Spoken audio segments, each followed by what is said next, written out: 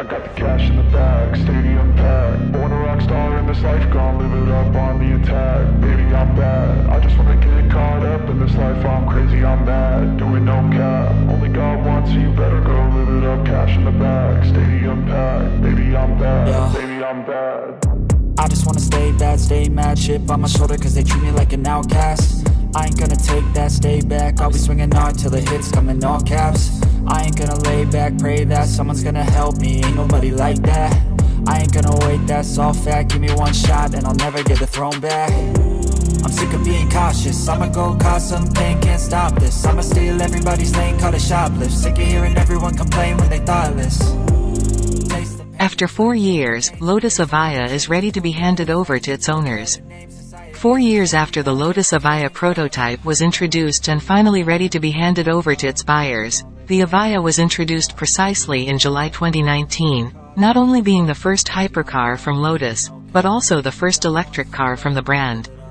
Since its introduction, however, the hypercar has experienced various production challenges, but at the 2023 Goodwood Festival of Speed, a representative from Lotus stated that first deliveries to customers will begin at Monterey Car Week next month.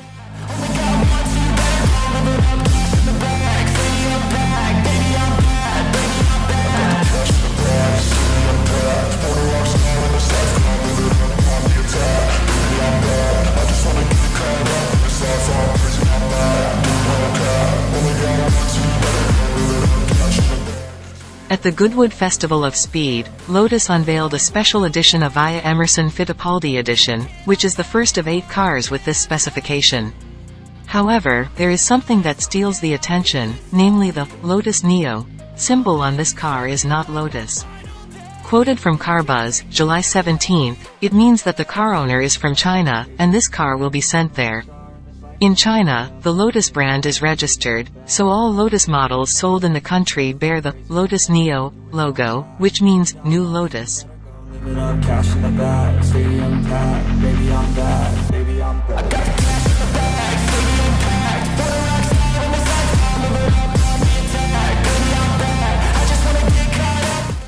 It is known that China is the largest automotive market in the world, and after Lotus was purchased by a Chinese car manufacturer, Geely, this brand had to adjust its identity because the ownership rights to the name were never registered by the sports car manufacturer there.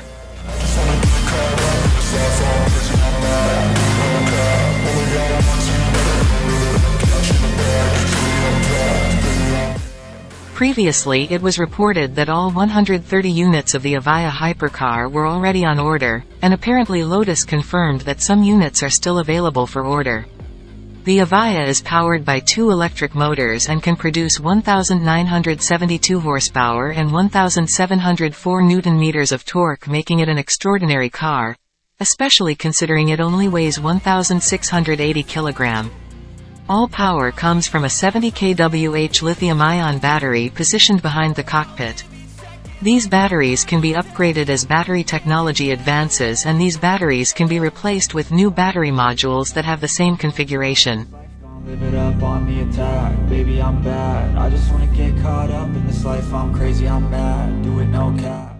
But when it comes to capabilities, Evija is slightly inferior to Rimac's Navara and Pininfarina Battista, but there is still potential to develop this Lotus hypercar. Now for buyers who are interested in purchasing the remaining units, one Evija unit is valued at around 2.6 million US dollars or around 39 billion Indonesian rupiahs.